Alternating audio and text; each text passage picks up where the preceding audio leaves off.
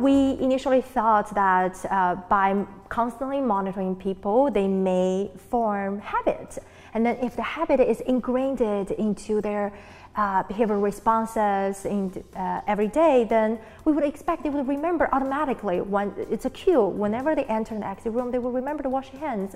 But we actually did not find there is strong evidence for habit formation, at least not at the average level. We see that the compliance gradually increases, probably as people adjust to the monitoring system.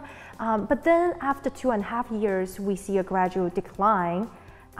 It's still better than if they did not start electronic monitoring, but then the benefit gradually declined after 2.5 years. 55 out of 71 hospital units had a positive effect of electronic monitoring, which is a large proportion, and 44 hospital units actually had a significant increase in terms of both economically significant and statistically speaking. It's a very meaningful benefits from electronic monitoring. We do have a couple of hospital units that did not show this benefits, and we can tell there is a huge variability across hospital units. That's why it's important for us to figure out what factors explain the effect size, explain the extent to which you are benefit from the monitoring. And we see that hospital units that began with high compliance prior to the activation of monitoring actually benefit more, significantly more, from the activation of electronic monitoring